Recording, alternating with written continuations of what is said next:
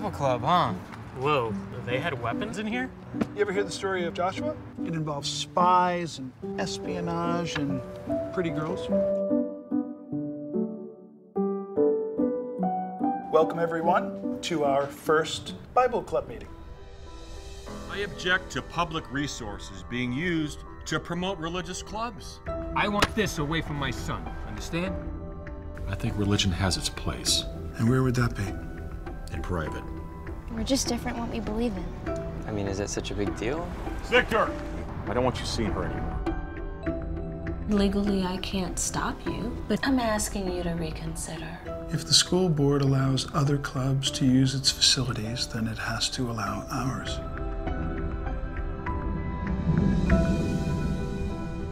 I've never seen anything like this. We're not gonna give up.